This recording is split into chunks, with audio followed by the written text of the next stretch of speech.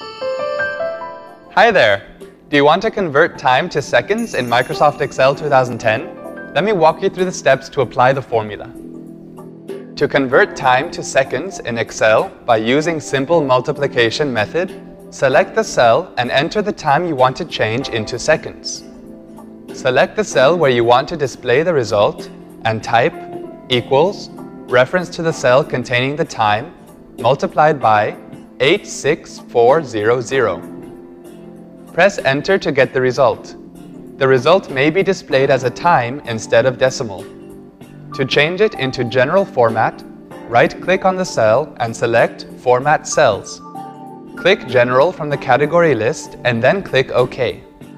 To convert time to seconds in Excel by using the Excel Time Functions method, select the cell and enter the time you want to change into seconds.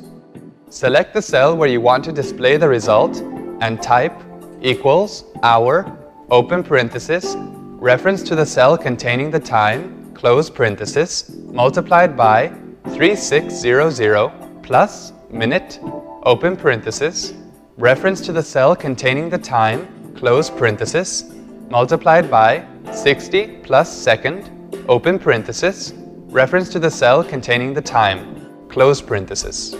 Press Enter to get the result. The result may be displayed as a time instead of a decimal. Change the time format into general format again. So now you know how to go about it. To stay updated with our videos, subscribe to our YouTube channel. Thanks for watching.